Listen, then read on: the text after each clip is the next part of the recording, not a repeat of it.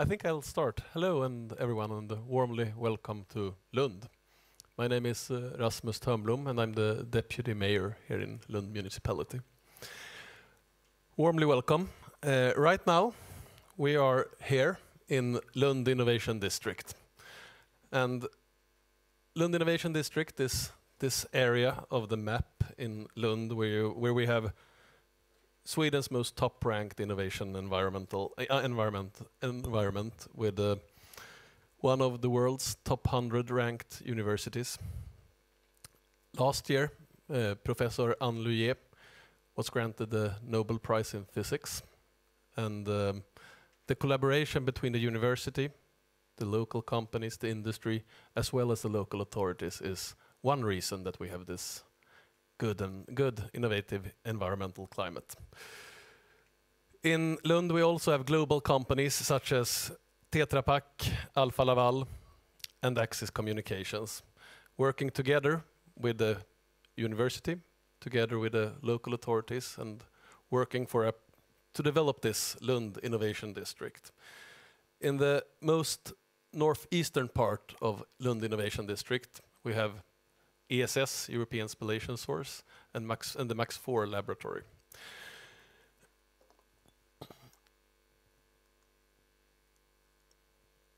And we are very proud of this Lund Innovation District, and I would like to shortly guide you through it.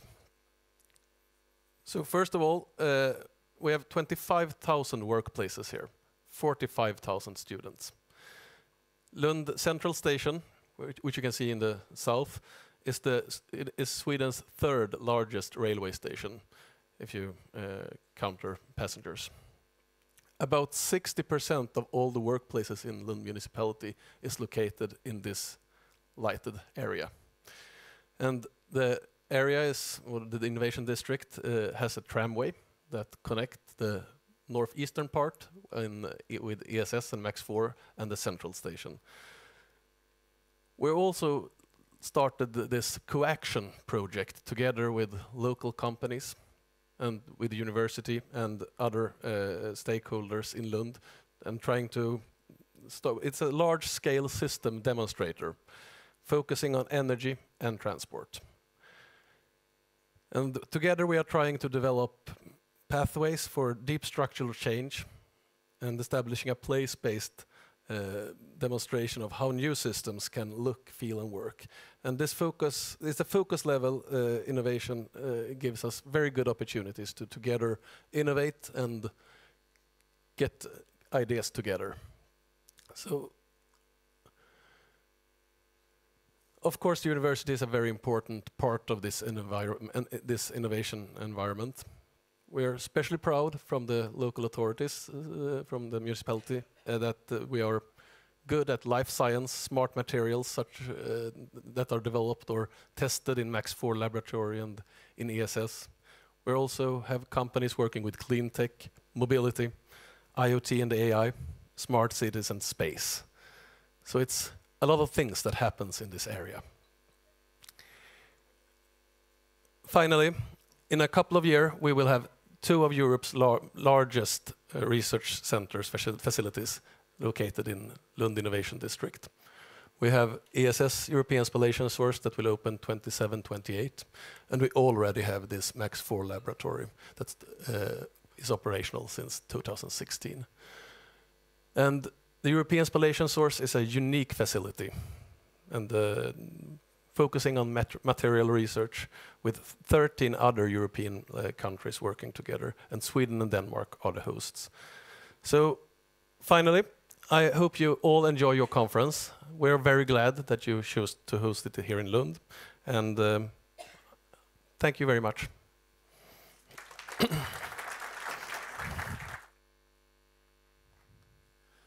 Thank you very much, Rasmus.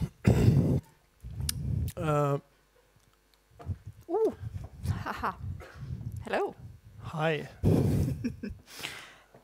My name is Per Löfberg. I'm a senior product manager at Elonroad. I'm one of your moderators today. And I'm Lina Nordin. I'm from VTI, the Swedish National Transport and Road Research Institute. So Welcome. Welcome. And we are here as representatives of, well, you can say the hosts for this this whole day, Evolution Road, which is a project focused on trying out an electric road system technology from a company called Elonroad. But this conference is also, I mean, we've been working together for, what is it, 5-6 years now? Yeah, in this project, yeah. Yeah.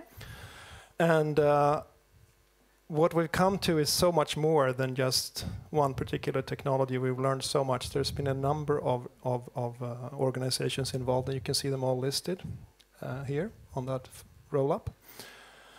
And in a way, this is a final conference for our project, but it's much more than that. It's actually not really this is not an electric road system conference. This is an attempt to dive deep into what's actually needed to transition from fossil fuels to electrification of transport, which is a challenging task with many, many aspects and angles. And everyone has been on conferences where we all say, let's work hard together, yeah, let's go. And there are all kinds of companies here, direct competitors to Elonroad, for example, who have interesting and great technologies. We have politicians, we have researchers, we have public civil servants. I think we have a couple of visitors from the government as well today. What the foundation for this conference is actually a meta-study. You can say a few words about that. Yeah, sure.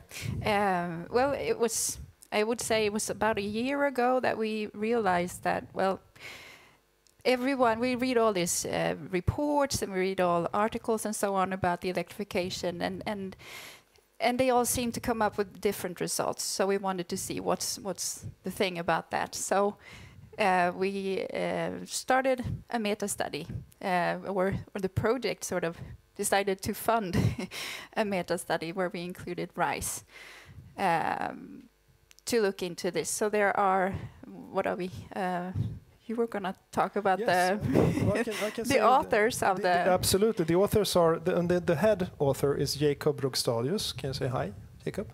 Jacob is right there. Supported by Mats Alakula, right there.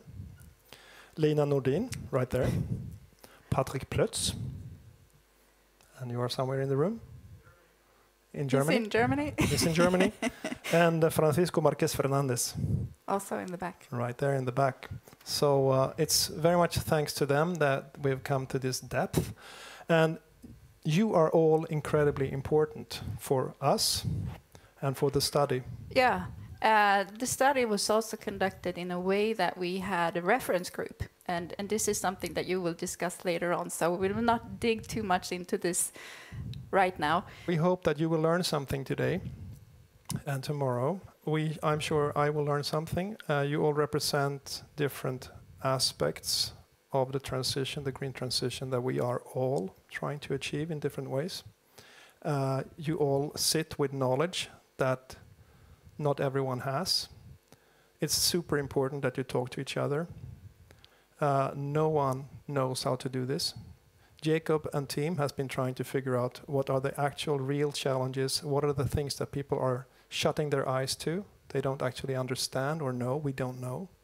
And what are the things that can be done, must be done, could be done, and are impossible. And we have chosen an array of speakers who have different experiences and aspects. They represent different aspects of this whole transition, from energy companies to people who build charging infrastructure to researchers. And our first speaker, our keynote speaker, to set the tone, is Professor David Seaborn, right there. And I just want to give you a little introduction, David. David Seaborn is a professor of mechanical engineering in Cambridge University and a fellow of the Royal Academy of Engineering. He is director of the Cambridge Vehicle Dynamics Consortium and the Center for Sustainable Road Freight, and he leads Cambridge University Engineering Department's Transport Research Group and the department's research theme Energy, Transport and Urban Infrastructure. He serves on the editorial board of 4 international journals. His research covers the mechanical, civil, and materials aspects of road transport engineering. He has authored or co-authored many peer-reviewed papers on dynamic loads of heavy vehicles, road and bridges response and damage, advanced suspension design for heavy vehicle safety and mobility, heavy vehicle fuel consumption and decarbonization, and the micromechanics of asphalt deformation and fracture, your field. So David, we are really looking forward to your perspective on electrification of Europe and the world. Warm welcome.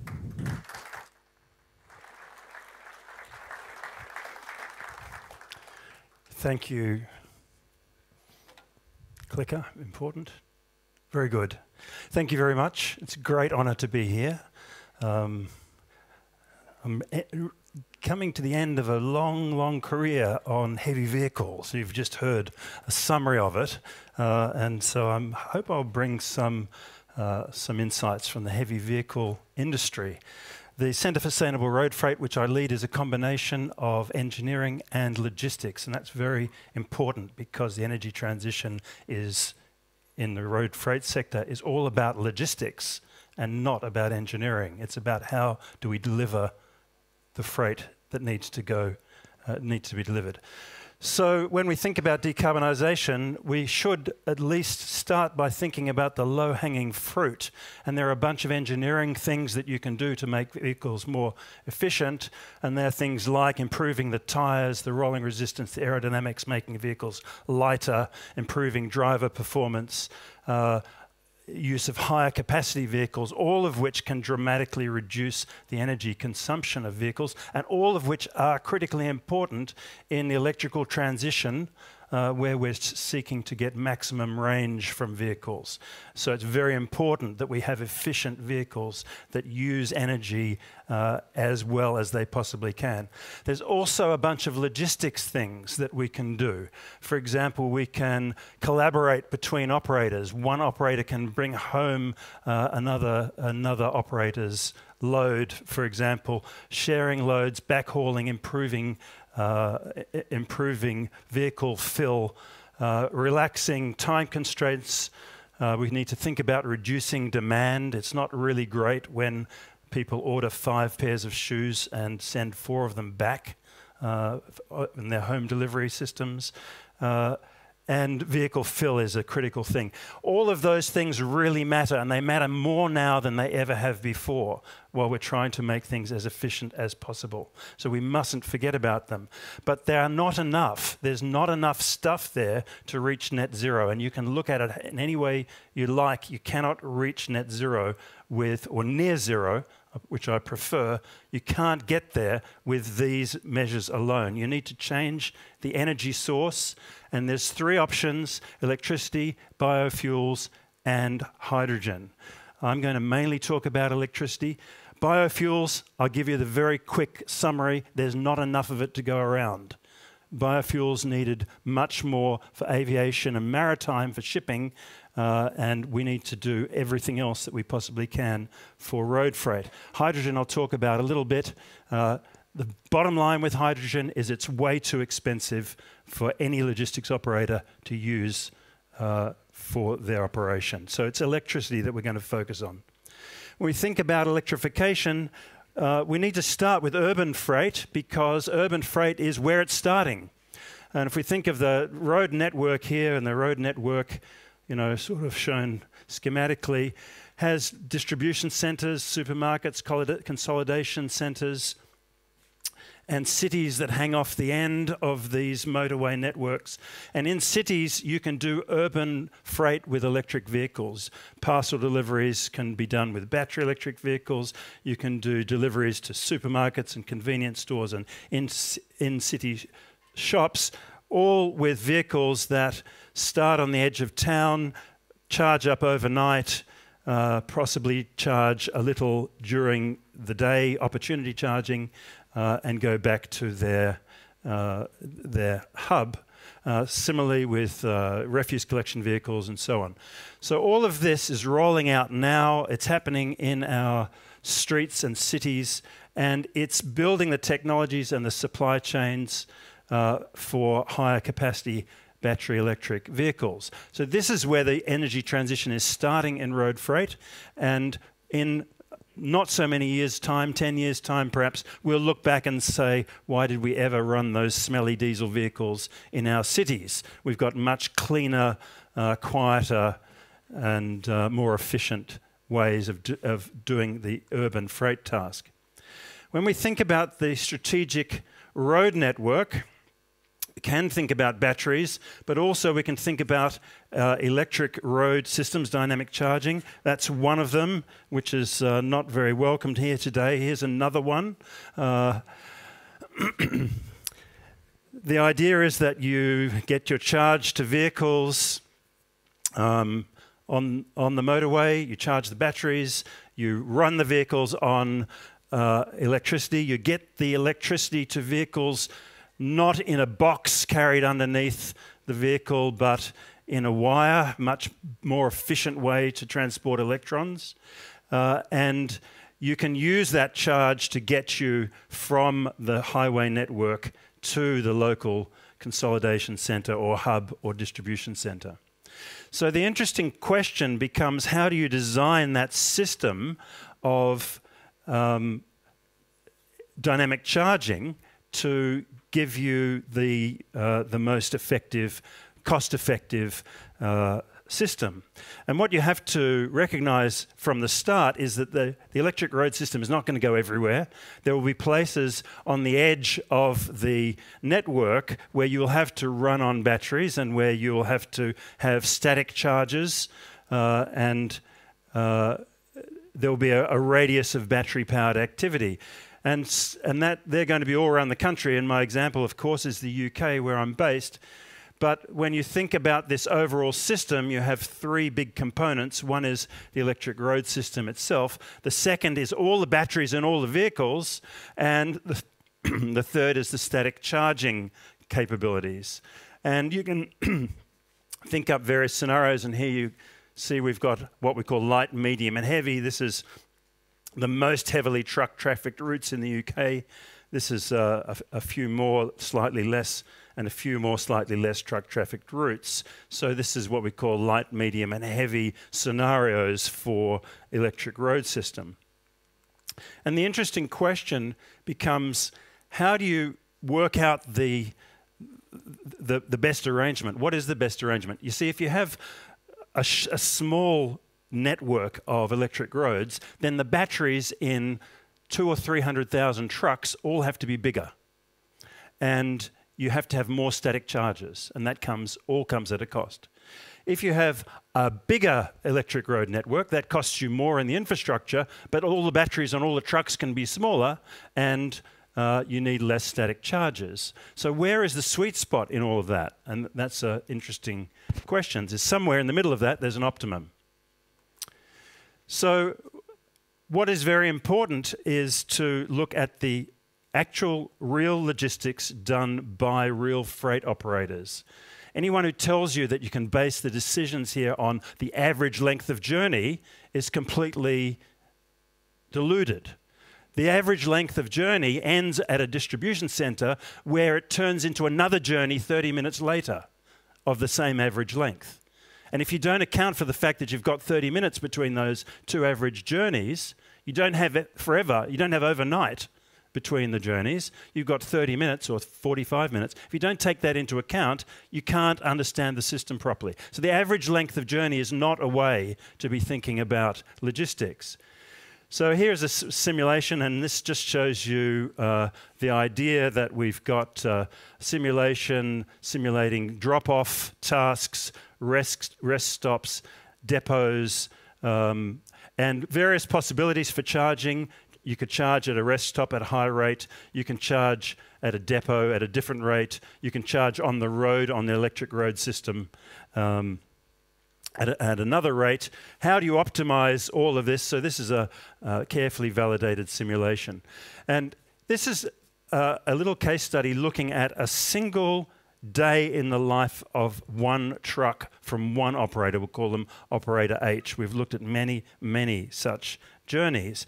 And this is a journey in the southeast of England. There's London just there, a bit hard to see. The journey starts at the red dot. It goes out to the west and comes back again. It does a delivery, comes back again, goes down to the south and does a delivery and comes back again, goes all the way around London there and then comes all the way back again. This is 18 hours in the life of a single truck, 2 shifts. Now, if you wanted to charge, to do that on on a battery electric vehicle by charging overnight and then running all day, kind of in the way that we would with the diesel truck, you would need 1,700 kilowatt hours of battery capacity. So that's about 1,000 kilowatt hours, 1 megawatt more than any electric truck that you can buy today. So the biggest battery in any electric truck is about 600 kilowatt hours. So this is enormous battery and clearly is not a practical proposition. The battery weighs about as much as the truck.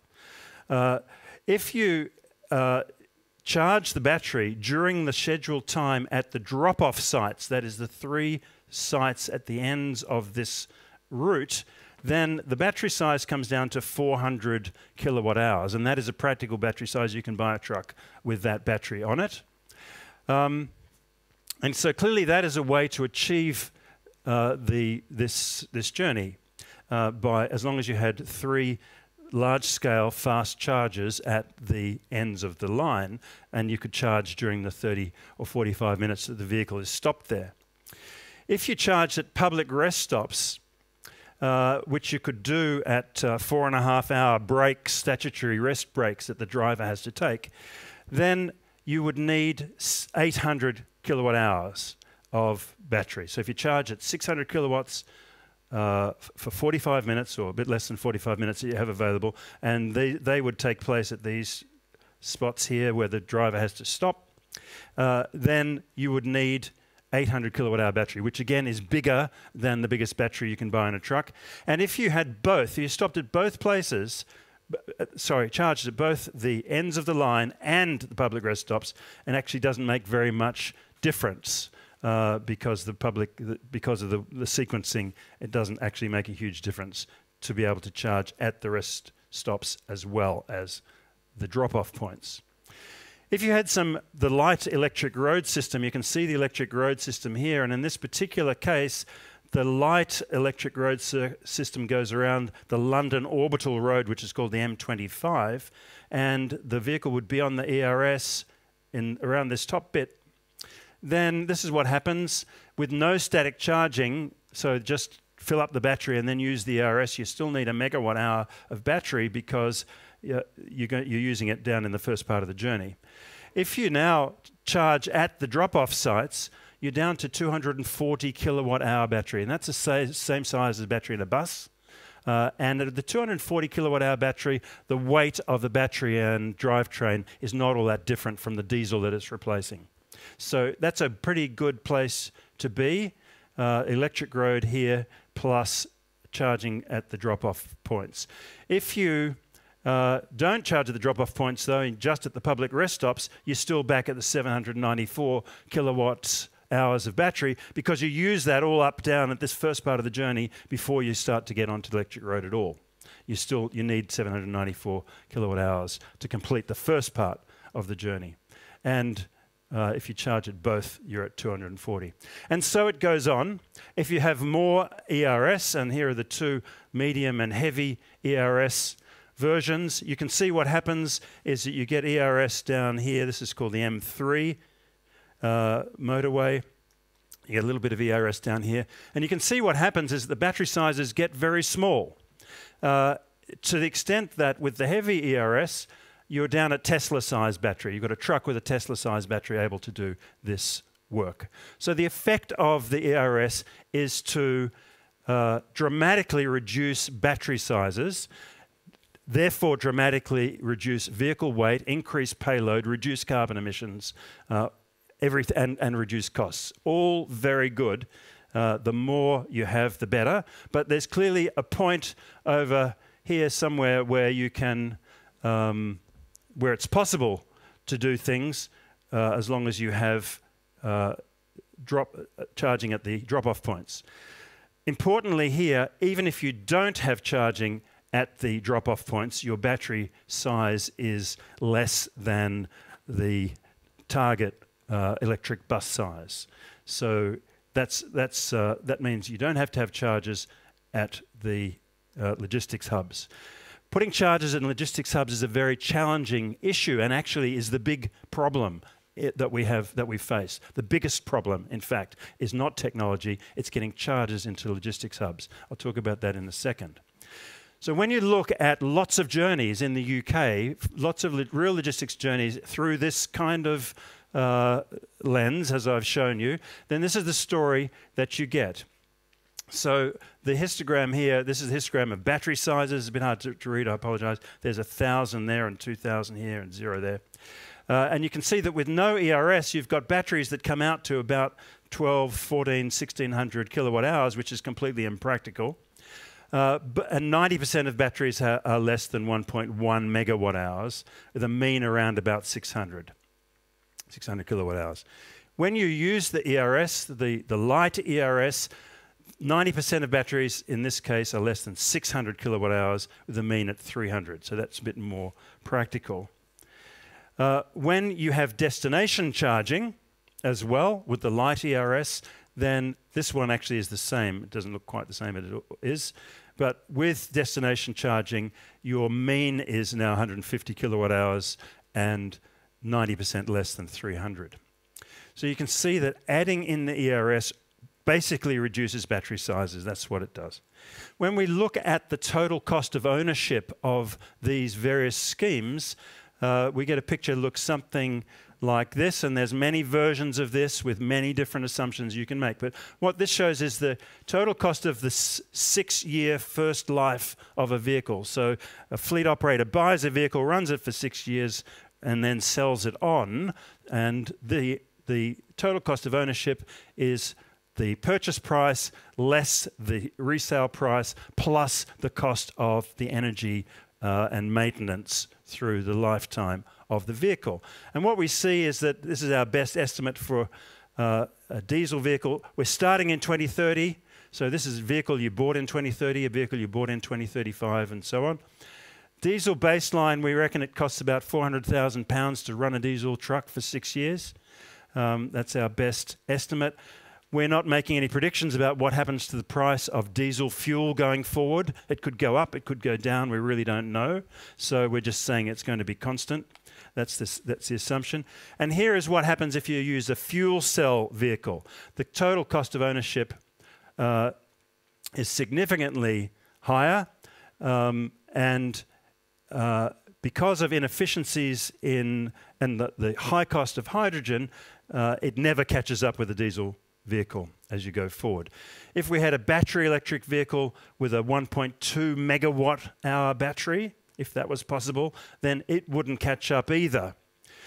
If we go to ERS vehicles with smaller and smaller batteries, and here's one with a 150 kilowatt hour battery, you can see that's going to be cheaper than a diesel vehicle to run well before 2030, really to start with. If you could have run battery electric vehicles with these small batteries, which implies a fairly dense ERS network, then all your vehicles are significantly cheaper to run than diesel. Of course, if a vehicle is more expensive to run than diesel, then somebody has to subsidize the additional cost of logistics. And that somebody is the government or the taxpayer in the end. The person that's purchasing logistics services, which is all of us, has to pay this subsidy. And that means the government has less money for building hospitals and schools.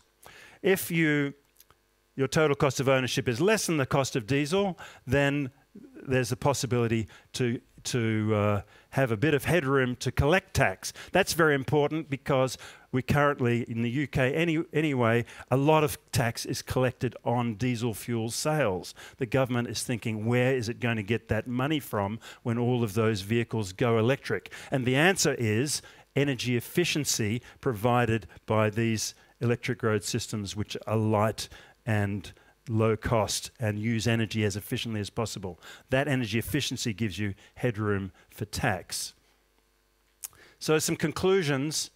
Hydrogen will always be too expensive, and I've written a couple of statistics here. This is a little code for those that know. Capital expenditure times 2, operational expenditure times 3. A hydrogen-powered fuel cell electric vehicle will cost double the cost of a battery electric vehicle. It costs double now if you go and try and buy one, and it will always cost more than double the cost of a battery electric vehicle, because the learning curve, the rate at which the cost will reduce over time, must be less steep for a hydrogen fuel cell vehicle, because there's very few of them. The battery electric vehicles are on a learning curve with the entire automotive industry reducing the cost of batteries. And that means that the capital expenditure, the capital cost of a hydrogen fuel cell vehicle will always be at least twice as much as a battery electric vehicle. At the moment, that means you can buy a battery electric vehicle for £300, £100,000. You can buy a hydrogen truck for £600,000 if you try and actually buy one. And I have tried that. I've done that for a project, and that's how the answer comes out. So the capital cost is twice.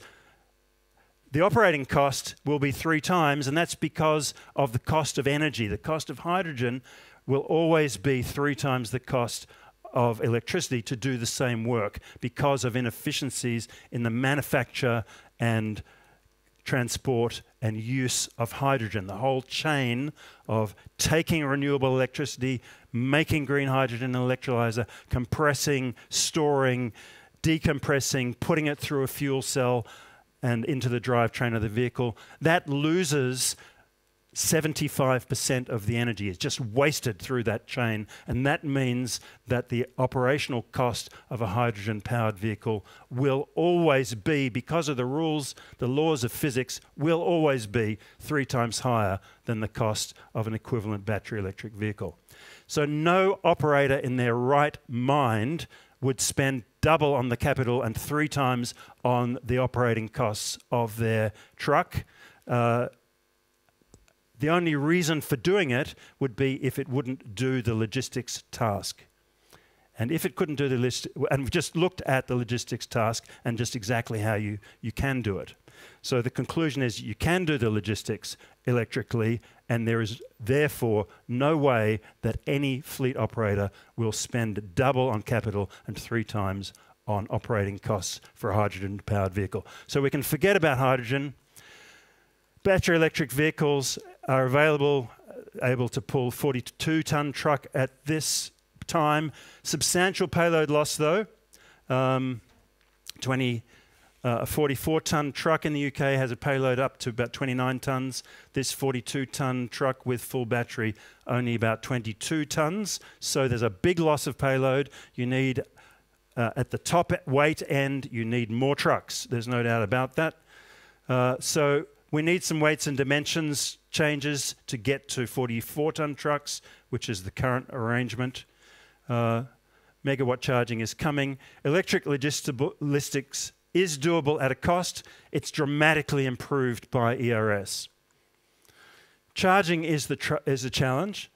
Truck stop charging is necessary but not sufficient. That gets you to those 800 kilowatt-hour batteries.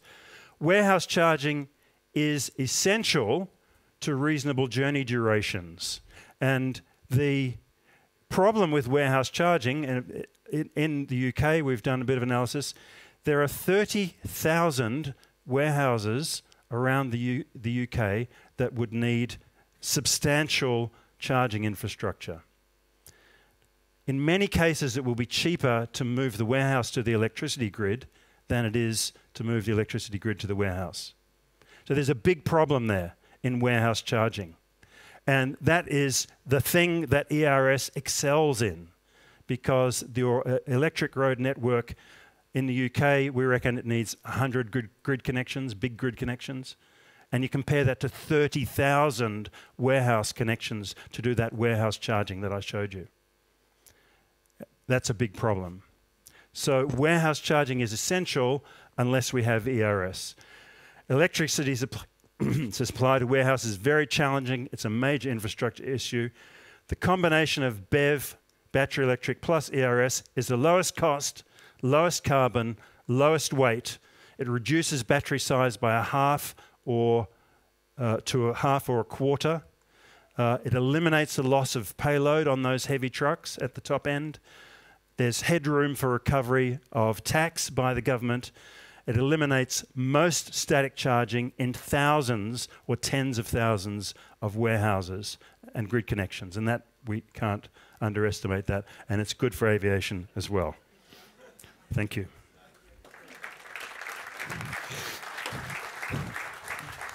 Thank you very much, David. That was full on. We have time for one question only, and then we have to move on to the next group. It will be the first one. Then I would like to Thomas Pittler. Are you here? Thank you very much for all the explanations and your studies. Quite interesting.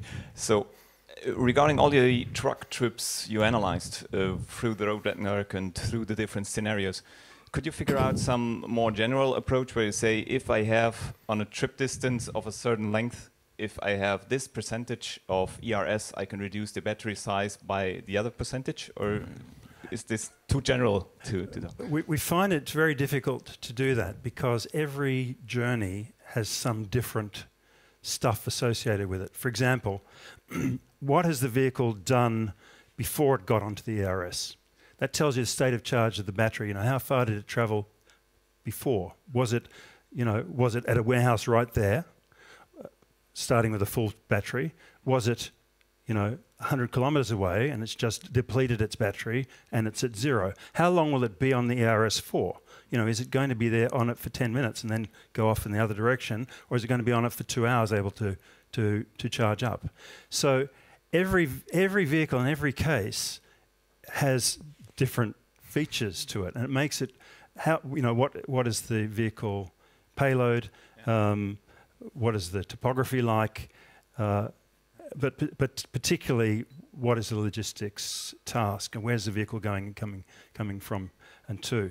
So we haven't really found a way to boil that down into metrics, and we're trying. I have to say we are trying to do that.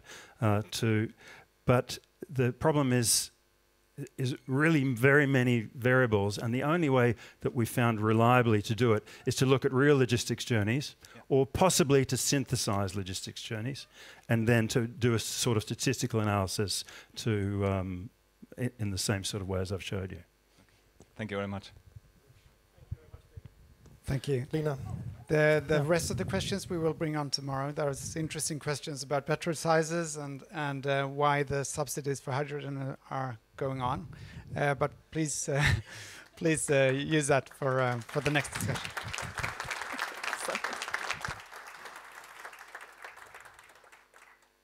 Yeah, sorry. I took those applause. All right. Well, thank you for this warm-up. Now we're ready for what I think is the heart of this conference.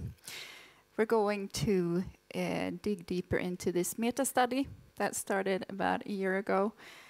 And I will not describe it more. I'll leave that to Mats, who will also take over to guide this session, and I will just do the introduction of the three speakers.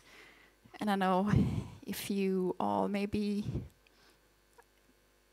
you could come up, yeah, because now Jakob is also ready. So we need Mats, and we need Jacob, and we need Lars. Where are you? There we go. Yeah. And I will hand over to Mats Alakula in a minute. I'll just give the presentation first. Mats is a professor, and I need to read here, of Industrial Electrical Engineering and Automation at Lund Technical University. Or? Pretty close. Pretty close. I still got it wrong. He's got decades of experience from electrical power train development and both from Lund University, but also from Volvo, and also within the Swedish Electromobility Center. And then we have Jakob Rogstadius, or Jakob, we do it in Swedish. He's a senior researcher at RISE. He's got a PhD in computer science and also experience as a senior data scientist at Scania. And he's also an expert in system analysis of roads, something like electrification. Yeah, and then we have Lars Godbolt, or how do you pronounce it? It's actually Godbolt. Godbolt. It's American. It's like a God. Okay, right. You're a special advisor at the non-profit organization Norwegian EV Association. He's also a leading expert on Norwegian EV policies and charging infrastructure, and also knows a lot about charging behavior. And you will give the Norwegian perspective of this. So this is going to be a really interesting session, and now I will hand over to Mats, who will introduce. Leave the stage. So please, welcome all. Let's see, where do You can see.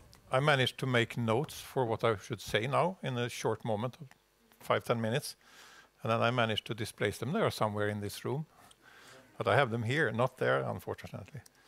Okay, thank you very much for that introduction. I worked with electrification of road transport for 2 to 3 decades.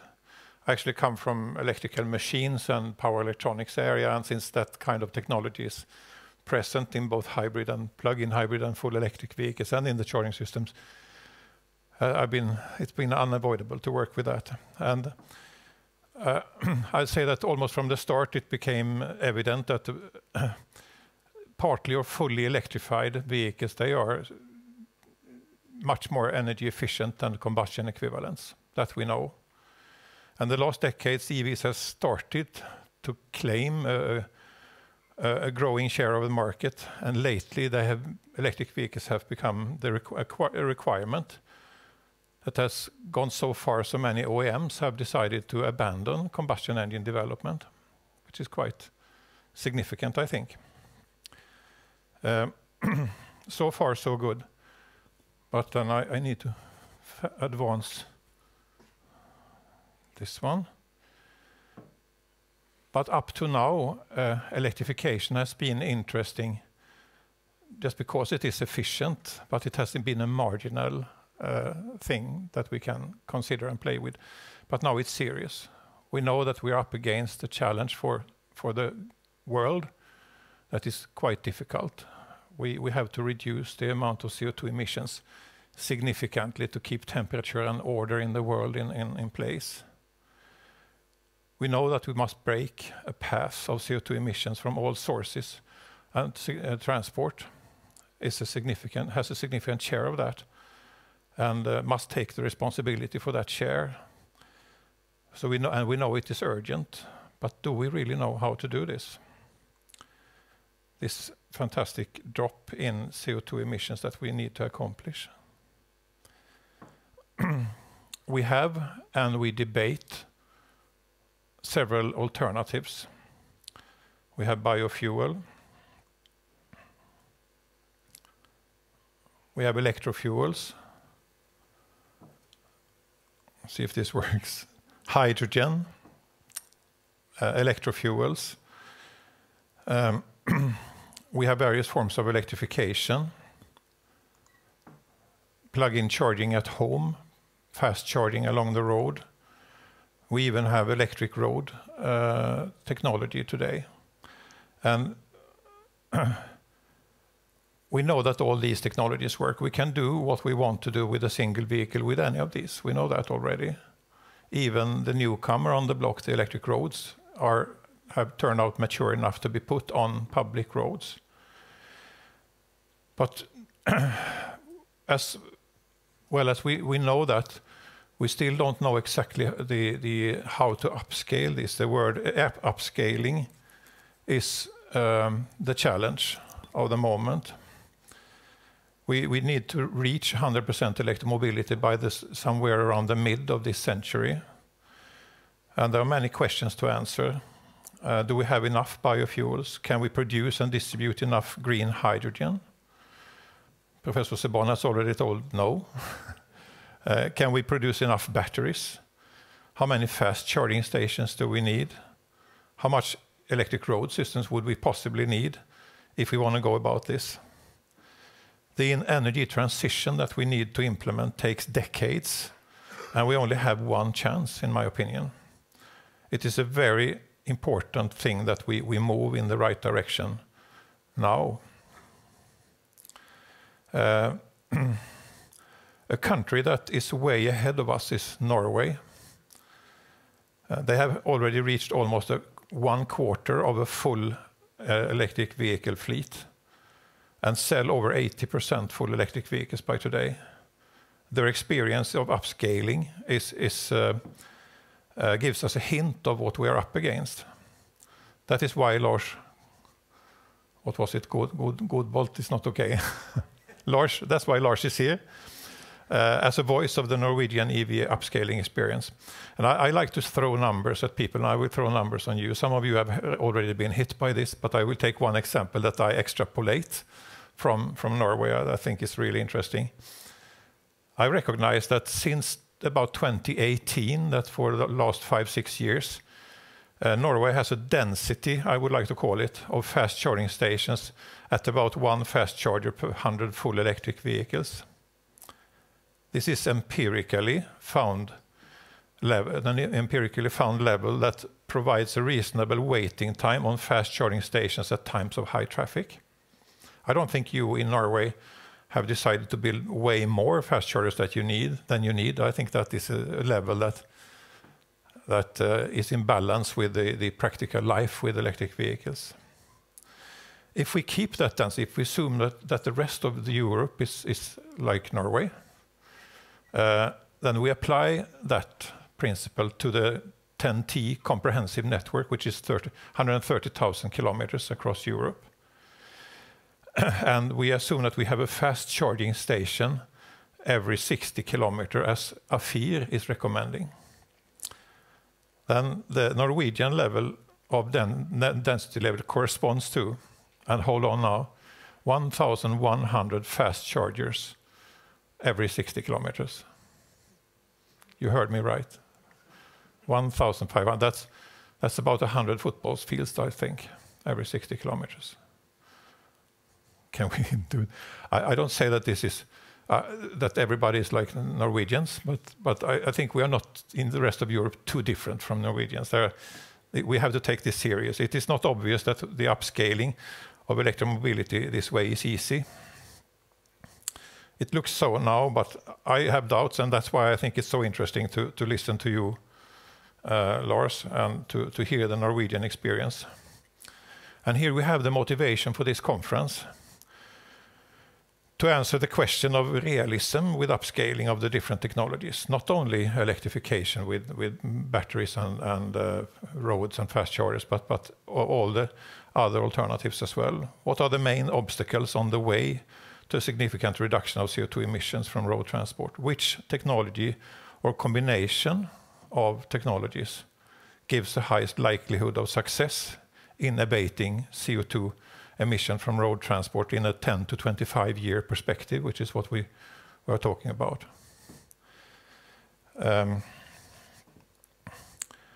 That is to answer those questions. That is one of the reasons for having this conference. Another reason is to present the results that has come from evaluating one of these technologies, the Elonroad technology that we will look at more today. To answer these scientific questions, this challenge that I've tried to talk about, the project Evolution Road has engaged an external expertise, external to the project, to approach the challenge. And now I should show that slide. To approach the challenge in a broad and in an objective way. When we talked about having this conference, thank you, we said that it should be a result conference. We should present what we have accomplished, how good the electric road works. And we said that no, that will only be a conference where we tell how good we are, but not how we fit in. So we need someone objectively to look at how does this technology which works fit into the bigger picture. And Jakob Rokstadius at RISE has led the work with a strong support from a lot of partners that I will not mention all by name. You see them on the slide. We have had some co-authors that have spent a lot of time under the leadership of Jakob to put this paper together that I believe all of you have access to now. And in addition to them, all these acknowledgements for strong support that you see down on the bottom of the slide is a lot of specialists that have been following along the way and supported and commented and made the documents as good as it can be up to now. But we want these 2 days, today and tomorrow, to be used to challenge the conclusions that we have reached so far. We want discussions, opinions, we want feedback. We will work that into the final version of the report to make it better before publishing it to a much wider audience. And that with your help. So with these words, I hand over to Jakob from RISE to present a summary of the work so far.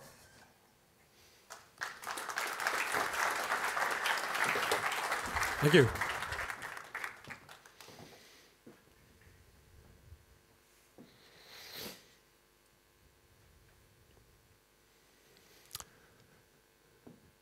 Indeed, so this is at least an attempt to do an independent review of different pathways to decarbonize EU road transport, and as much as possible by 2035.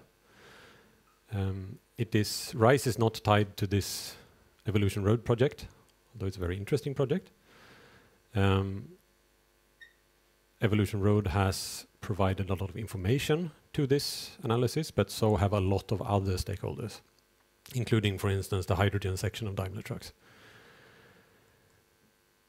So the goals have been to compare different pathways to decarbonize transport and try to do that in some kind of comparable metrics, and to really look at what alternatives do we still have to decarbonize EU road transport in a quick way. To set a little background, so what are we trying to achieve? Well, the scientific advice for the EU is to reduce carbon emissions or greenhouse gas emissions from all of the EU economy by 77 to 87% by 2035 versus the 1990 reference level. It's quite significant. For road traffic, we are today about 20% above 1990. We're not doing very well with the 25 years that we've had, or no, it's more, 35 years. We've had to improve things so far. We have another 10 years to drop. It's going to be tougher now than it was. And the current ambition level that the EU has set through policy is to eliminate tailpipe emissions from light vehicles by 2035 in the new sales. There are no targets for the rolling stock. And for the same year, reduce the emissions from new trucks by 65%. Again, no targets for the rolling stock, and this is versus the 2019 level, not the lower 1990 level. The technologies we've looked at are the ones that both Mats and David described. It's combustion engine vehicles operated with fuels, fossil fuels, biofuels or electrofuels. It's battery electric vehicles, both new vehicles and those converted from combustion engine vehicles, and you replace the powertrain to an electric one. And you power those either with what we call slow charging, this is more well defined in the report, fast charging or electric road systems. We have fuel cell vehicles powered with only green hydrogen, which means that it comes from it's basically sustainable. Unlike the hydrogen that we produce today, that is all from fossil fuels. And this is produced in multiple different locations. We've looked at different prices that result from this, as well as different ways of transporting and delivering it to the truck, either in gaseous or liquid form. And they have different properties associated with these.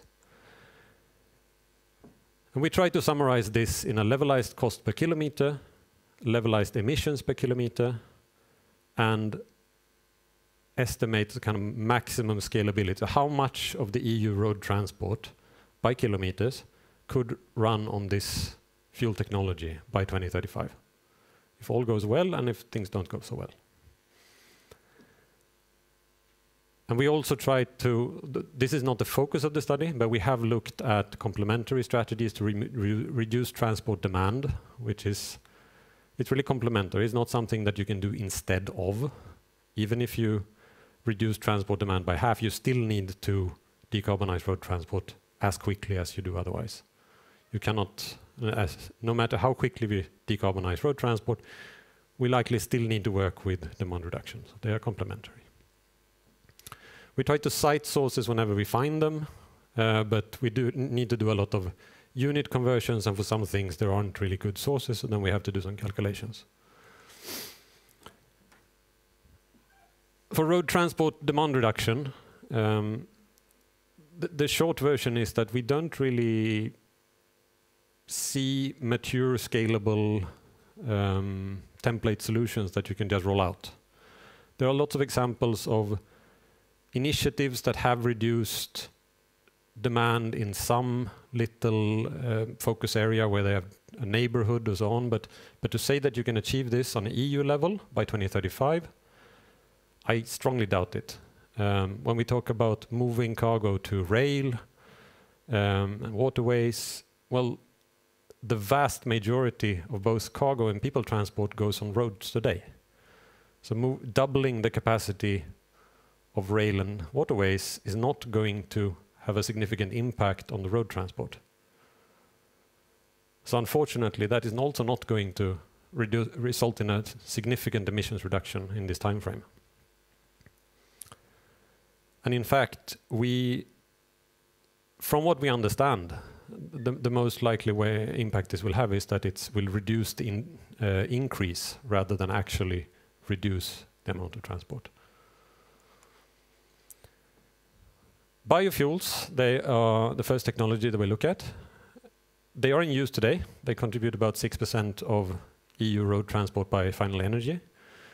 If we assume a reasonable cost of carbon and account for that as part of the system cost of using biofuels and fossil fuels, then they have roughly the same cost as fossil fuels by 2035. But it's very difficult to increase supply of biofuels because very quickly you start competing with food production.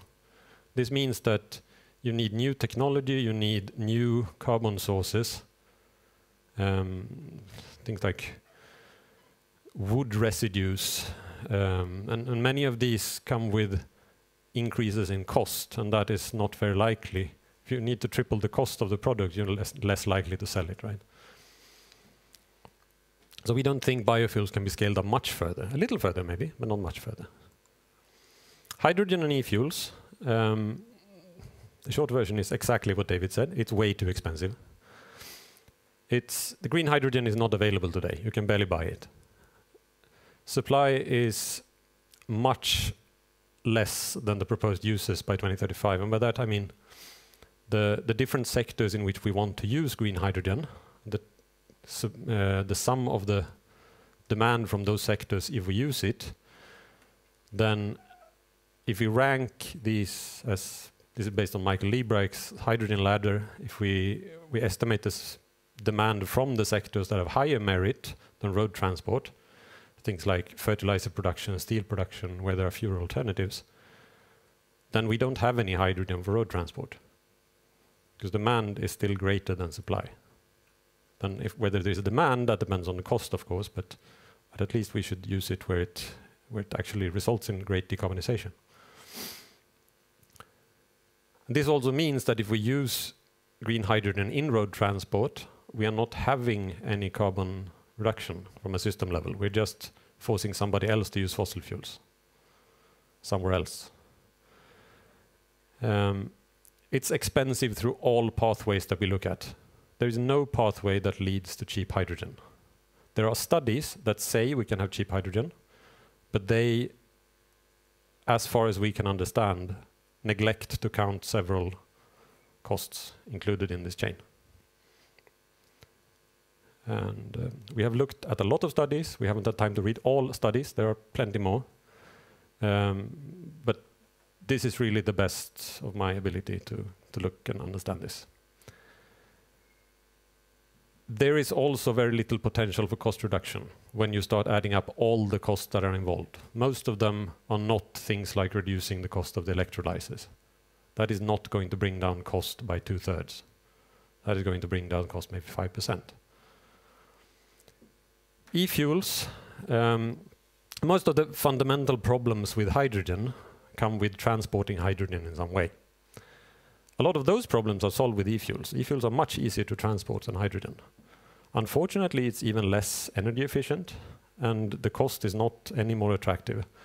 It also requires a carbon source. So in addition to requiring this green hydrogen supply, you now need sustainable carbon. Either you do that with biological sources, then you compete with biofuels and reduce the supply of those, or you can do carbon capture in some way, and that technology is not available in a way that we can scale it up.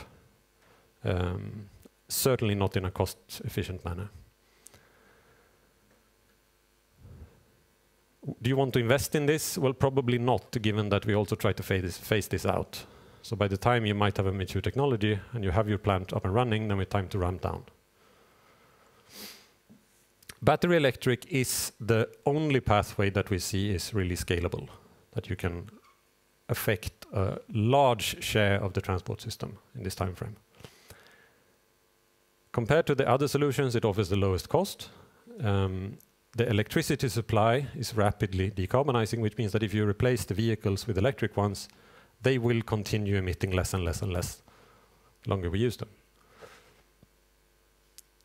The batteries, however, do contribute significant emissions during production, and this is primarily an issue for light vehicles, because all vehicles need batteries. We have many, many more light vehicles than heavy vehicles, and therefore we end up with about 90%-ish of all the batteries sitting in light vehicles.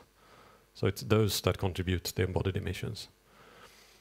And we also have a problem with uptake in the near term. So we sell new vehicles, and that's how we imagine battery electric vehicles are going to enter the stock.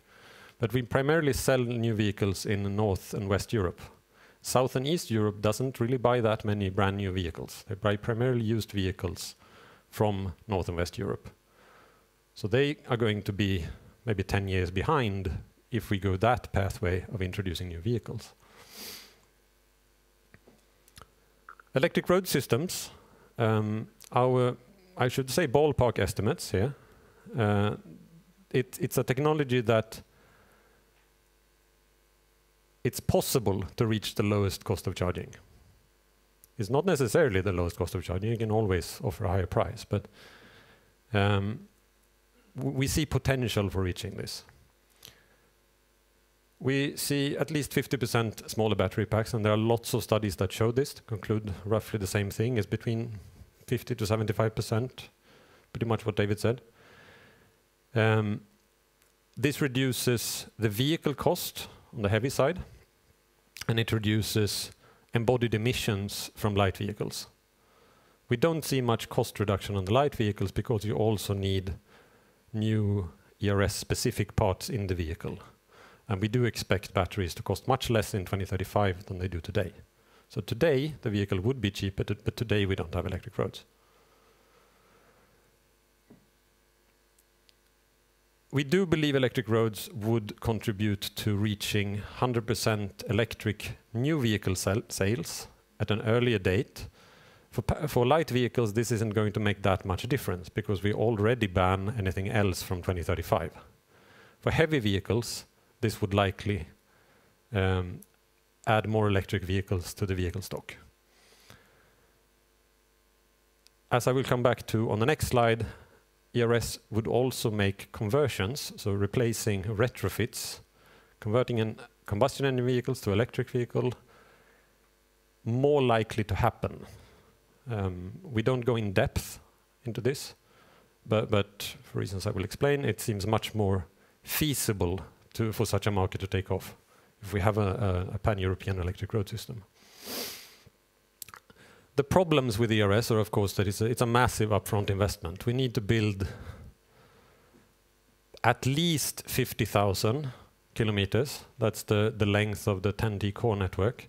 And this we expect would only be sufficient for heavy vehicles. If we need passenger cars, light vehicles to participate, we expect at least 100,000 kilometers in Europe by 2030. When we look into the bottlenecks, would this be feasible? We don't really find engineering problems. We do maintain a lot of roads. What the technology suppliers say we can build out at that like kilometers per hour, kilometers per day. It scales, but to get this through the regulatory processes and actually get support in the alternative fuels infrastructure regulation by 2026 in the revision, and then make decisions and do all the planning and national approval processes and so on, that will be challenging. It's maybe doable. It was doable for COVID and the vaccines, but can we do it for this? I don't know. There's also very little support from the vehicle OEMs, and I think they don't gain so much from it, honestly. Might be a reason. So it's unclear if this is on the table or not. We're not sure. Electric retrofits. This is a table trying to summarize some rough estimates of how feasible it is from an economic perspective with and without access to dynamic charging, as well as for light and heavy vehicles. With only static charging, then we have larger batteries. So we have an investment cost for a retrofit in parts only that is quite significantly greater than the estimated sum of reduction in operating costs over half of the lifetime of an electric vehicle. If we add dynamic charging for the light vehicles, then we are suddenly closer. We're still on the low end of getting this return on investment. But it's at least in the same magnitude. If we look at the heavy vehicles, it's pretty much the same thing. With static charging alone, we are not probably going to make the money back from a retrofit. And this is excluding the labor, which is the cost of labor is going to differ a lot by where you do this and how mature the technologies are, how modular the vehicles are, and so on. With dynamic charging, you are definitely going to make the money back. But it's not, and it's red because there was an error in the report here. The report contains other numbers. I'm not quite sure how we ended up with those. Sorry. We'll fix that. It's not clear-cut, but it should be enough to show that this is worth investigating. If we talk about instead how much of, if we get an electric road system in place by 2030, then by 2035, how much of the rolling electric vehicle stock is going to be adapted to using an electric road? Because none of the vehicles out there today could use this. So how many of the vehicles would be added after 2030, between 2030 and 2035? And we see that in the Nordics here, yeah, sure. We're going to sell a lot of vehicles before this time, before 2030, that will not be ready to use an electric road. It doesn't mean we will have fewer vehicles here than we will somewhere else, but a smaller ratio. If we look at South and East Europe, and if we look at trucks, then most of them. We are going to ramp up sales, and in the meantime we build out electric roads, and then the vehicles should be adapted to this because they were introduced after the introduction of the new charging method. From a cost-saving perspective, we see fossil fuels and biofuels on par with each other in cost, and this is including then a cost of carbon that is reasonable, not an unreasonable cost of carbon as we have today. We see that in the light-duty segment, the vehicle itself contributes a lot of the lifetime cost.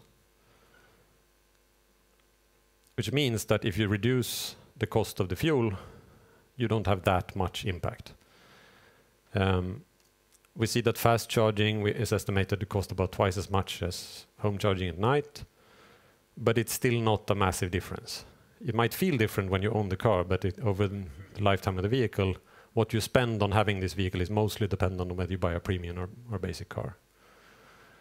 With dynamic charging, yes, it could likely be even cheaper. It's certainly the cheapest daytime charging, but it's again, this is not a deal breaker in terms of cost, whichever method you charge the vehicle.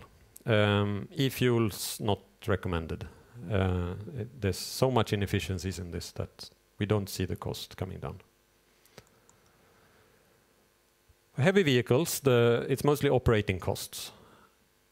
This does not include the cost of trailers, which you might have some rules of thumb of how much is capital expense and how much is operating expense in heavy trucking, and that might distort things a bit if you include the trailers.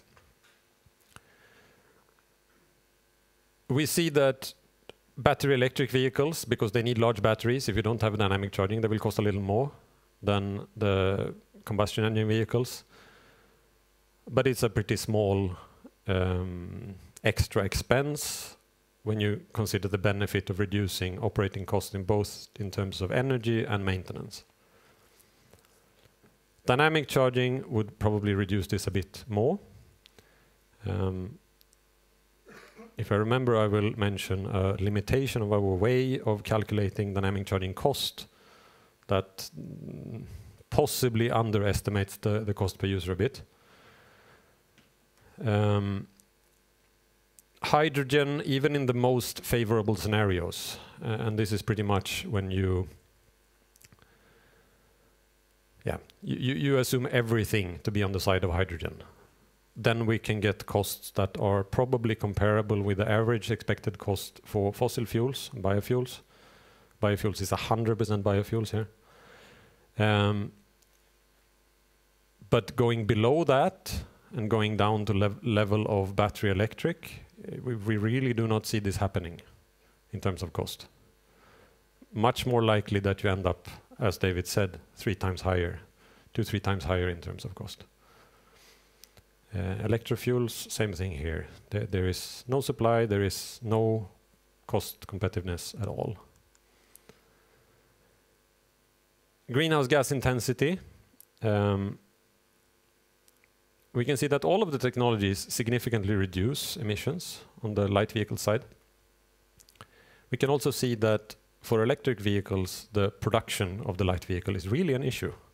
If we transition all of the vehicles on the roads to electric, we have still only achieved somewhere between a 50 and a 80% emissions reduction. And we need to go down below that. So how do we go down below that? Well, cleaning up the electricity grid is certainly helping. Now this is 2035 grid electricities, which means that it's significantly cleaner than EU electricity today. But we do need to reduce the battery emissions. And I'm not an expert in how to manufacture batteries, but from my understanding is that most of these emissions come also from electricity input. Is that correct? Yes. Which means that if you clean up the grid, you're going to reduce these emissions as well. But if you import batteries from China, then they will also clean up their grid, but not as quickly as we will in Europe. So you will continue having significant emissions. If you reduce the battery capacity per vehicle, that significantly reduces the emission per vehicle also. On the heavy side, we have instead operations driving emissions.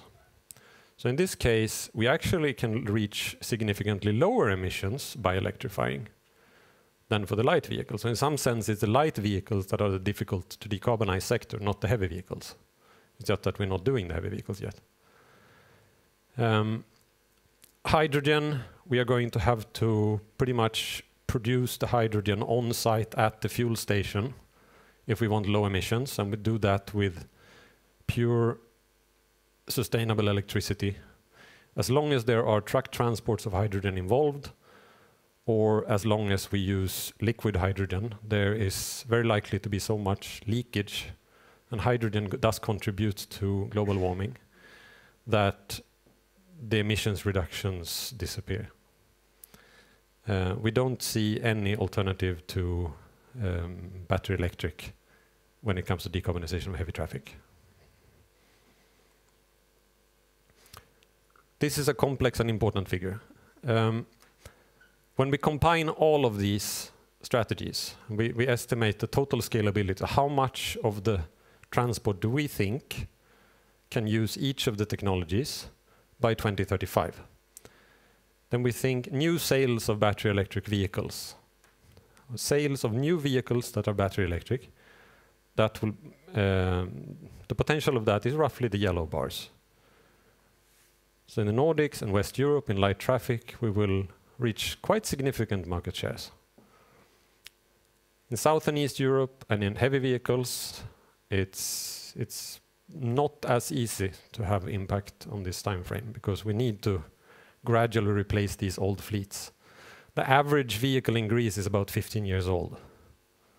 It takes time to replace this.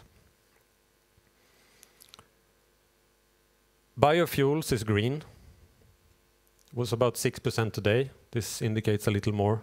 It doesn't matter how we spread it out through Europe, because it just displaces fossil fuels, and the planet doesn't care where these fossil fuels are burnt.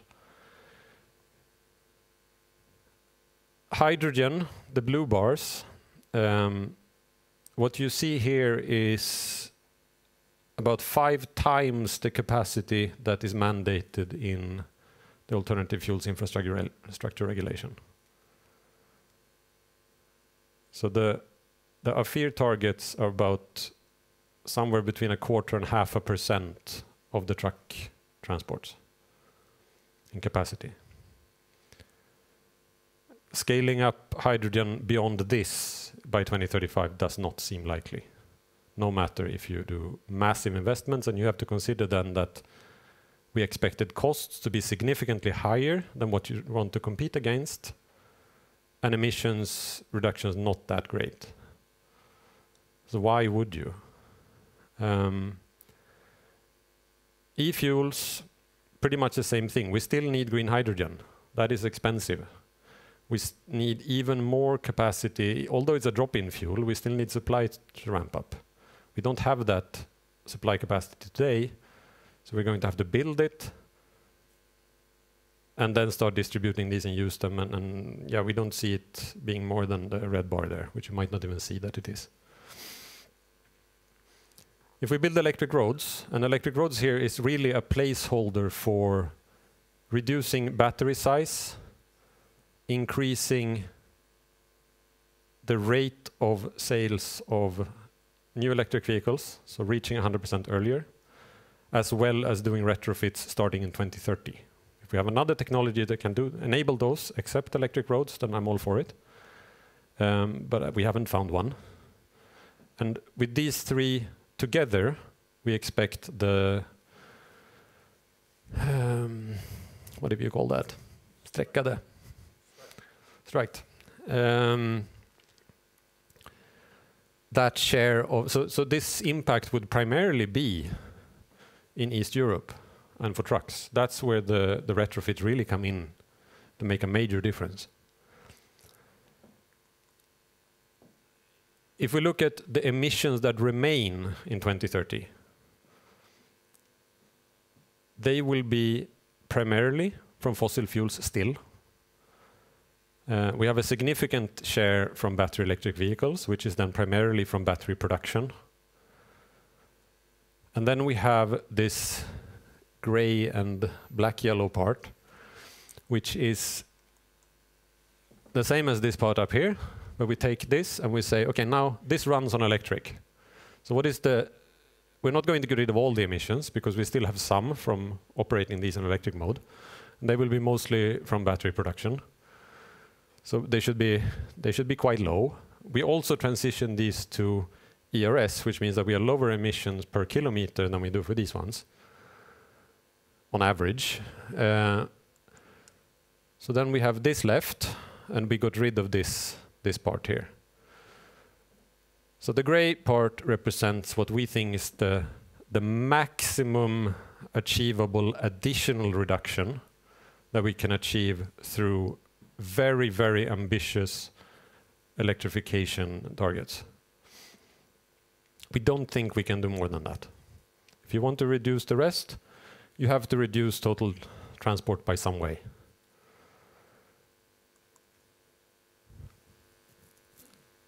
Looking at annual emissions, we were hoping for 77 to 87% reduction by 2035 in annual emissions.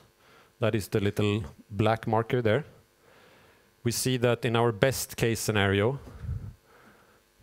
we are somewhere here at 36% reduction on average. We have pessimistic and optimistic scenarios, which indicated by the little arrow bar here. But really going below that, we don't see this happening in this time frame.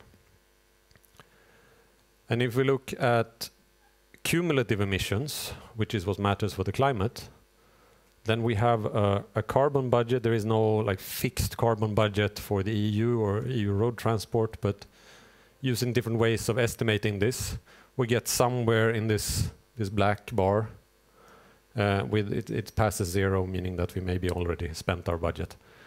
But by 2035, there is no way to get this within the budget, because then we have to stop emitting now. We can get below here. The key thing to achieve at least is that in the current European Environmental Agency forecasts, we do not reach zero tailpipe emissions by 2050. We have done something like, I think, 60–70% reduction by then, and that is tailpipe emissions, which means that we're still running vehicles on combustion engine fuels by then. In our scenarios, at least, we reach 100% electric vehicles by 2050. Then we have no tailpipe emissions, and we're working with reducing these battery impacts. And that is maybe doable.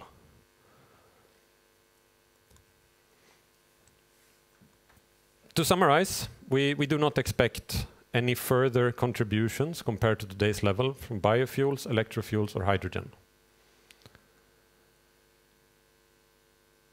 We expect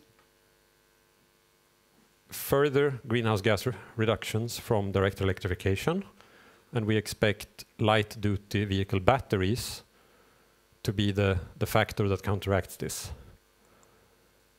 Electric road systems would likely increase electrification and further reduce emissions from battery electric vehicles, especially on the light-duty side, where we reduce battery emissions, and reduce cost primarily on the heavy-duty vehicle side.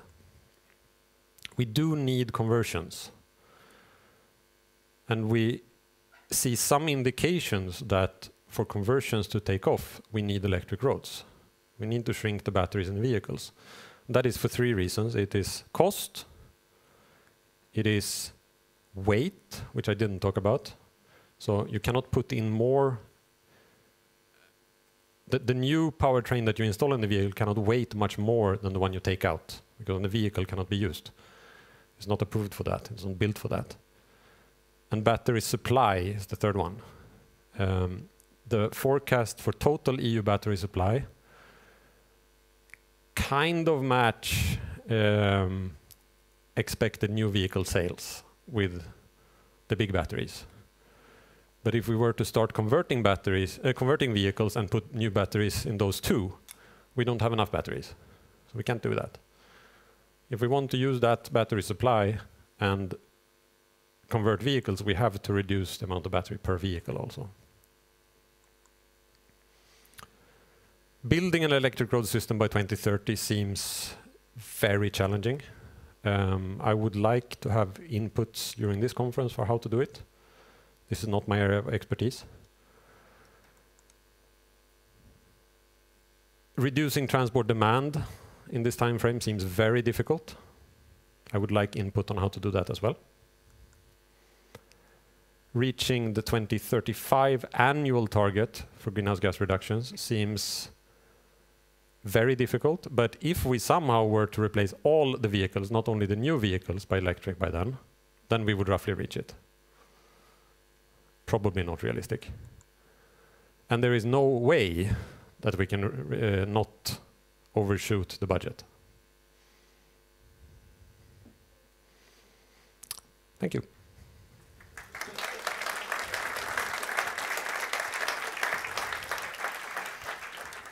All right, we have some questions from the audience. I will start with a quick hydrogen question. Does the cost for hydrogen consider the dynamic prices for electricity between day, night, summer, winter?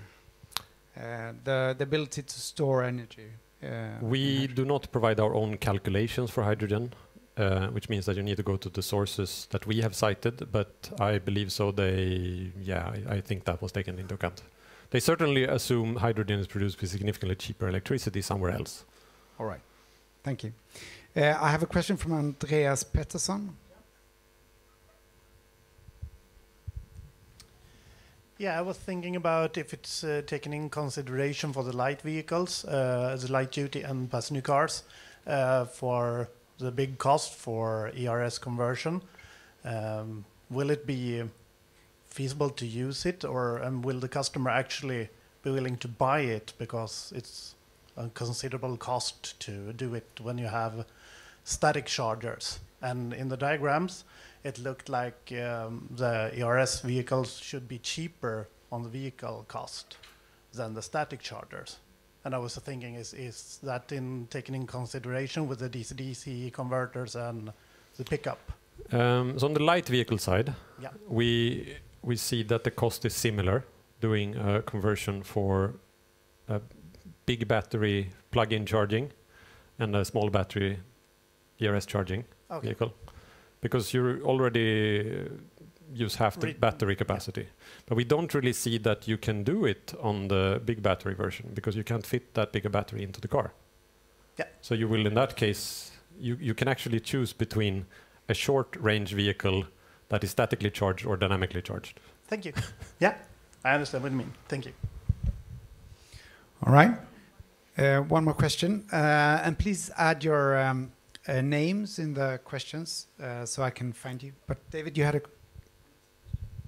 Yes, thank you very much. It's a great presentation. I wonder whether you've considered retrofit of ERS pickup technologies on battery electric vehicles. We have not. Because that would seem to be the low-hanging fruit. If once you've got the battery electric vehicle, then to add the ERS pickup, whether it's on the bottom or the top, and then reduce the battery size, put that battery somewhere else. That would seem to be the quick and easy thing to do.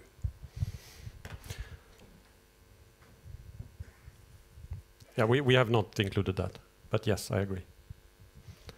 One other technology we haven't looked at that might have some potential, that was not mentioned at all in the study, is electric trailers that can effectively remove the emissions associated with pulling a trailer, because you get a effectively weightless trailer. It cannot push the truck, but it can push itself.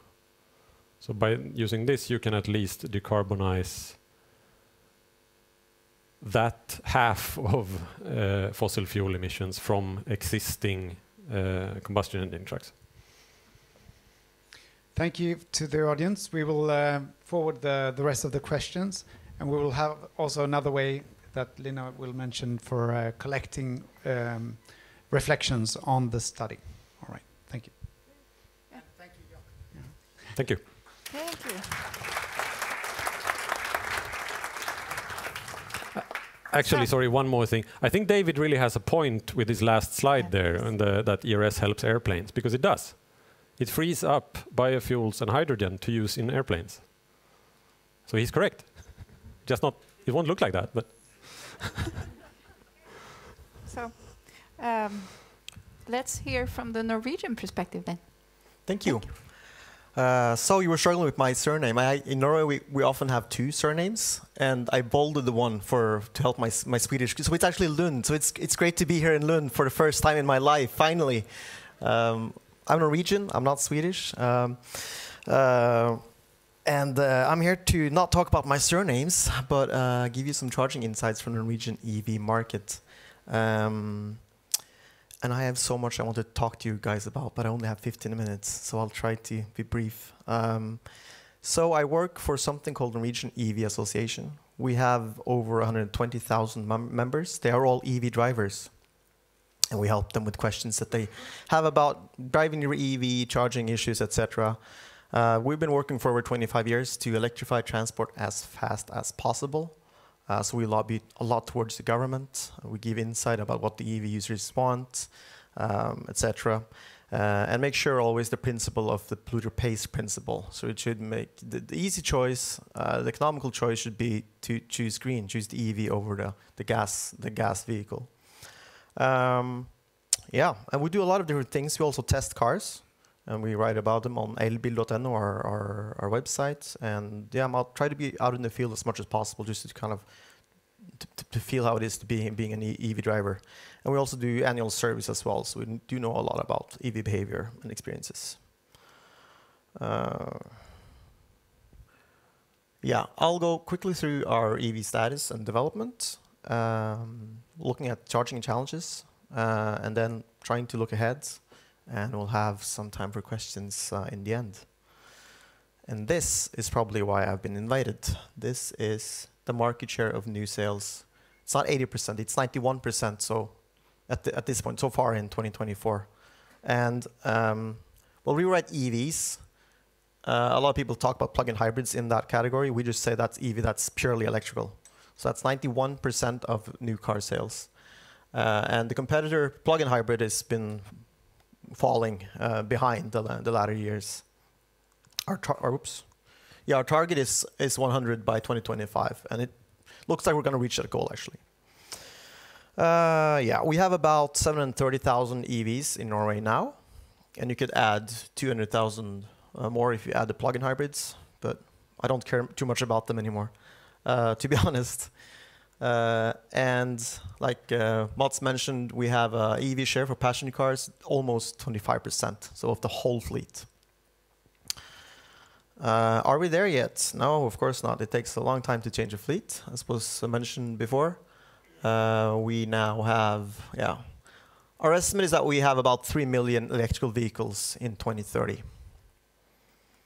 For heavy-duty vehicles, like lorries, trucks, etc., we're like a lot further behind. We have about 1.5% of the fleet is now electric, but we're seeing an uptake in sales. It's now about 12%. But charging, this is why I'm here. How do we charge all these vehicles when we sell so many cars? And I'm here to tell you the tale of trying and failing, so to speak. We're building a lot of chargers every year. And this is kind of a curse of being Norwegian abroad. Everyone's like, well, it's your oil money. This is how you fund it, right? But that's really not the case. This is mostly just the private market responding to a need from the market and on all these electric vehicles we're pumping out. Looking at this graph, Mats mentioned that this. So the red line here indicates the amount of EVs we have per charger. And when I got this job 3 years ago, I was, well, first of all, very enthusiastic because I love cars and I love technology and I love to reduce emissions, so that's perfect for me. But then I thought, well, how can we build enough chargers? We're selling so many EVs. But actually, on the contrary, we're building more chargers than we're selling EVs. Well, if you compare the two anyway. So now we're at 90 EVs per charger, which is a record low. And we're over 8,000 fast chargers. Pay no attention to the HPCs, and we just call them fast chargers. That's, as you see on the graphs, we're mainly building HPCs, so high power chargers, anything above 150 kilowatts. But when I talk about fast chargers, I include them, just so you know. So how did we reach 8,000 fast chargers? So for the initial network, this is an old picture. This is, I think, a Peugeot Ion or something, very short range. We had about 5 million euro in public funding, potential support. And at this point of time, we had 100% of the installation cost. So the construction, the digging, the hardware equipment, everything, but no maintenance or running. We've never had that. And the location was mainly decided by the private market. Fast forward a couple of years, in 2015, we saw, well, we need a national plan because the chargers are just being built where there are a lot of traffic. So then Enova, which is this state agency, said, well, we'll fund every 50 kilometers on all the main roads, which I find you'll find quite like equivalent of EU plans, etc. And you see the map here of the national network. Very small stations, just 50 kilowatt chargers. And this was mostly finished by the end of 2017. Then, fast forward even more years, and we saw that, well, we're selling quite a bit of EVs all across the country, but Finnmark, the furthermost region, didn't have much chargers and not much sale. So then Enova, this public, all the government decided, well, we'll fund some chargers there as well. And kind of the same plan, every 50 kilometers, up to 50% of the installation cost. And then the charging point operators responded, built that network, and we saw a very high increase in sales in Finnmark. Now it's about 85% of new car sales in Finnmark are electric. And then in 2022, we saw some rural areas, and that's actually the image here with the yellow dots, where we identified some areas where the market did not respond. And again, we had a public tender with 50% of the installation cost, etc. So, do we use a lot of oil money on this? No, that's the short answer. 35 million euros is nothing when you talk about public spending. And our estimate, this is quite conservative, it's probably a bit lower, is that around 5% of fast chargers has had some sort of support. So it's very low. So it's just the private sector that has responded. Of course, we've had several challenges on the way. We still need more. With expected EV growth, we and kind of the government as well, we had this charging strategy that was published a couple of years ago, where we estimate, well, we need 9,000 fast chargers in total by the end of next year. And in total, 10 to 14,000, depending on technology, by 2030. Looking at charging for heavy-duty vehicles, that's also, of course, an issue. Our target is quite ambitious. It used to be 50% in 2030. Now it's 100%. And as I just showed you, we don't have many HDVs yet at all. So we estimate we need a dedicated network for the heavy-duty vehicles, about 1,500 to 2,500. And today we only have a handful of stations. So let's do it again. So Enova, again, this public agency is supporting both depot charging. So if you're a local business and you just do like short routes or regional routes, you could get up to 50% sponsored for your fast charging station in your depot. We also have public fast charging stations, but they are predefined on certain corridors in Norway, the most traffically dense. And what we see on this support scheme is actually that the way it works is that Enova puts out a location. Well, we want someone to put up a charging station for an HDV at this location. Up to 50% of installation costs are sponsored. And many of the applicants are saying, well, we don't need any support. We'll just state the location. That's fine, thank you. So we see a lot of interest and support in the market for HDVs because we've done it before. So they're building now fast charging stations without any support because the areas are so appealing for the market. So other challenges, and this I could have talked about for a long time, but charging is too difficult. And this is connected because when we look at how many chargers we need, right? This is Toyota charging at a Tesla station. And because of the way the charge port is located, it occupies 2 chargers. Universal design, it takes a long time to pay. charging. We know that 90% of charging is done at home. So charging at home should be for everyone. And when I say home, I mean also the ones living in cities where they don't have a garage or something, street charging, etc. We've had troubles with grid connections and, of course, area to place these chargers. Like Mats mentioned, they take some space. So I have a quick summary of this, what's kind of solved and not. So we have a charging law for apartment association and condominiums, which more or less says that if I have a parking spot in an apartment building, I'm allowed to install that charging, the wall box there.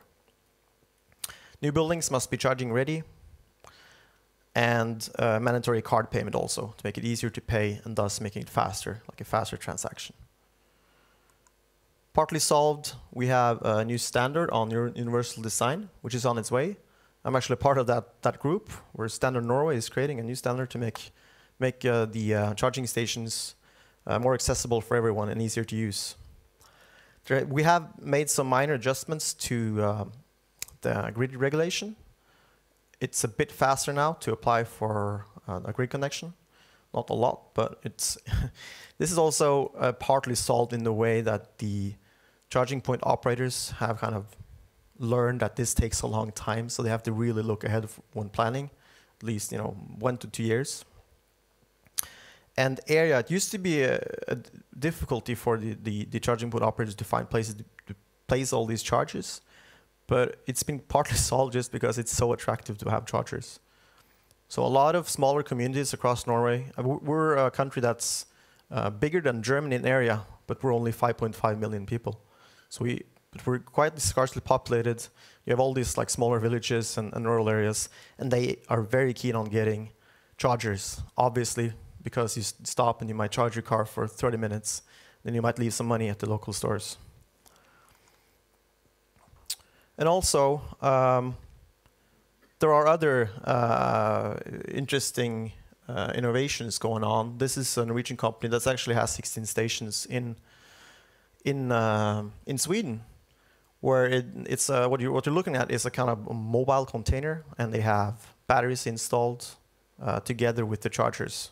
So that makes it so that you can have a grid connection, which is a lot lower than what you would regularly need, because this could trickle charge during low hours, and then you could deliver high power at the peak hours, in rush hours. Yep. All right, looking ahead. So I spoke about area as one of the issues. And in Norway, we don't have many big cities. We have Oslo and Bergen, more or less. So for street parking, they're now building AC charging boxes around Oslo. It takes a while, but they're starting to roll them out now. But they're also relying on fast charging hubs. Of course, we want the EV drivers to predominantly charge at AC boxes because it's cheaper. But also Oslo municipality offers support for charging stations dedicated for taxis and company cars, like light commercial vehicles, but also for heavy-duty vehicles. And this is our trajectory, because this is there is 90 at 2024. That's actually what has happened. But we're estimating that we will have a lot more EVs per charger when we look ahead. This is the association's calculation, but also the calculations based on the Norwegian government, the Norwegian Road Agency. This is just because it's, as it stands right now, for many charging point operators, they're not making enough revenue as it is with just 90 EVs per charger. And we expect this to be much higher to make it viable. So in 2030, we estimate 14,000. And if you remember correctly, the estimate is that we need between 10,000 and 14,000. But we're almost at 10,000 probably at the end of this year. So our estimate is that we will at least have 14,000 by 2030. That's still over 5 years down the road. And we expect that because of larger batteries, an average size of perhaps 80 kilowatt hours. And all these calculations, they're quite detailed, so I didn't put them in my presentation, but I linked They're in the notes, and I'm sure that the organizers will share the presentations with all of you here. So if you're very interested, you could go in there afterwards and kind of delve more into it. Of course, we look at higher charging speed as well. We see that the CPOs, Recharge, for example, a big CPO that's located here in Sweden and Norway, they're saying, well, people are charging a lot more, but not necessarily for a lot more time. They just have more power when they're charging. And we tested cars this year, where 4 out of 5 cars this winter time, they charged at almost 97% of their theoretical max. And this is because of preconditioning, so new technology. Ordinarily, during wintertime, an EV would charge very much slower. So all this kind of tech makes it so that you're spending less time at the charging station. Better user interface and payment methods. That's a big issue here. We have surveys that say that 40% of the time, the EV driver is saying that they experience queues sometimes or occasionally at the fast charging locations. So that's 40%, which is too much. That's partly because of faulty hardware, and it takes time to install the app, etc. We don't have any physical card payments, but now we have that in the by 2025 we have to pay by bank cards, or it should be an option anyway. All right, going in for landing. I just want to say I want to see you all at the Nordic EV Summit, which is in Oslo. We're organizing that, and we have a lot of interesting talks on charging, on EVs, etc. So you're all very welcome to come join us there. And yeah, I think I have a few minutes for some questions. Yeah. Thank you very much. So I have a couple of questions about the Norwegian power grid coupling to this. Jørgen Sinning is here. And also Max had a comment about that. Bernard Jacob from University Gustave Eiffel, France. I have a question about the business model of potential ERS in Norway, because you have long distance and not very heavy traffic, but you are quite advanced in the electrification. So how do you see the business model? Because it may be quite different than Germany or France or even Sweden. The business model of ERS? Oh, no. The thing is, in Norway, we have some pilot projects in Norway on this as well. And for Norway, I think the most viable business case is probably outside the larger cities, for the buses as well. For the passenger car fleet, is just too late. So we didn't even decide it when we looked ahead. And in this big charging strategy that we have, it's barely mentioned as well. So I think but of course, looking at these numbers and the statistics, I think it could be a very interesting technology for us, for sure. But it has to come right now, because they're now rolling out all the financial support scheme for charging stations dedicated for HDVs. So right now, we're just seeing it around the big cities for buses. Thank you. Jørgen Sinning, yeah. He just stole my name. You have installed a lot of DC chargers impressively. Have you had any challenges with the grid, the power output, and the cost for it to distribute all these? Yeah. The charging point operators, they've kind of stopped complaining now, but it took a while to kind of get everything rolling and get everyone up to speed about what's the issue here. And a big part of this was local grid companies not being very proactive. So you would search for, well, I want to provide a charger or location at this certain spot. And the local grid company would say, we don't have power there. And then you would get back at the end of the application bottom, and then you would have to apply again, instead of the local grid company just saying, well, there's nothing here, but how about this area? So we had a lot of network meetings to kind of agree upon what's the issue at matter here. So it's definitely been a case. We do have a pretty good power grid in general in Norway, so we're kind of spoiled in that sense. But in the southern part of Norway, a bit south of Oslo, the grid capacity is quite almost at full capacity. And there we have to look at local battery solutions. So we have seen that popping up here and there as well with big battery solutions just to kind of shave off the power peaks. Thank you. Bobby, you had a question? Hi, Bobby from Rise. I'm a colleague of Jakob's. So there's been a lot of talk about opportunity charging, particularly when a truck is loading and unloading for several years. And we saw in the study earlier that actually will play a very big role in reducing battery sizes. Has there been any support schemes for this in particular, or any implementation of charging while a truck is parked at a loading dock in Norway? Yeah, that would be what we call like depot charging at the area. So there's been some support, not a lot. I've been actually at some of those locations, like the bigger retail companies, or like the grocery companies, where they have installed capacity, and it's partly funded, maybe I think up to 50% of the installation cost, but it's also very like much.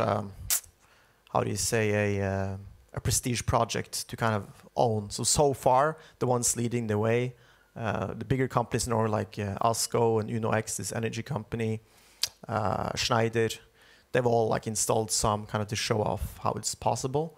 But of course, still the HDVs are quite expensive. They are also, by the way, being supported by the Norwegian government. They're still a bit more expensive depending on if you just fast charge. The total cost of ownership is lower if you just charge like slow charging, but even with financial governmental support, they're still a bit more expensive looking at the whole picture when you fast charge. So yeah, there's been some support, but the market hasn't responded quite so much as of yet. Thank you so much. As always, the rest of the questions will be forwarded to Lars and the gang, and we will continue the discussion tomorrow at the round tables. So be sure to sign up at those. Thank you. Thank you.